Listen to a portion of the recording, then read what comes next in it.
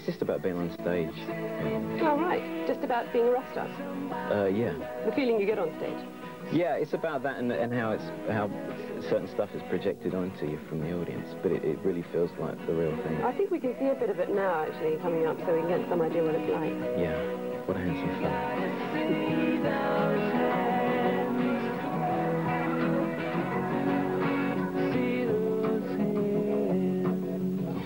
How does it feel, Nick, to know that Radio 1 is not going to touch your singing? And Radio 2, of course, will make it Album of the Week. Well, Radio 2 have been really good, but there's still places on Radio 2 where they think, oh, it's a bit raunchy for us to take it to Radio 1. So you take it to Radio 1 and go away, you old git.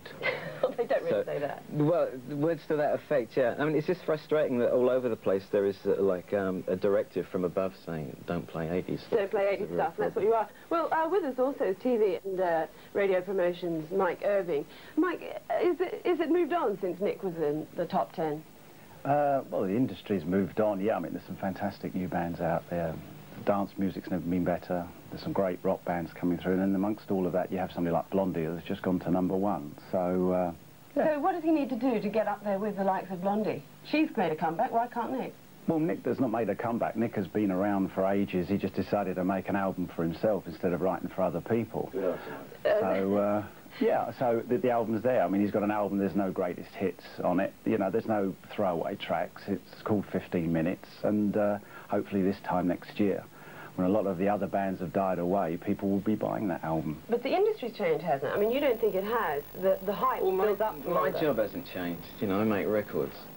Mike's job's probably changed a lot, yeah. How has yours been changed?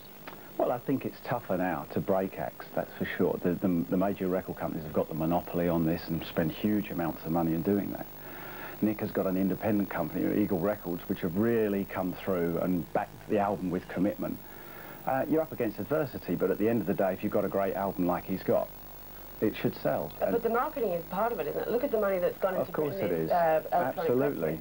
Yeah, I can't deny that, but at the end of the day, if you've got great songs and you've got enough exposure, and that's provided by people like me, then in time, people will realise it's great. If you want an album that's in between The Cause, Lighthouse Family, and Robbie Williams, then you buy Nik Kershaw's album. So where do you think it'll go? What do you hope to achieve?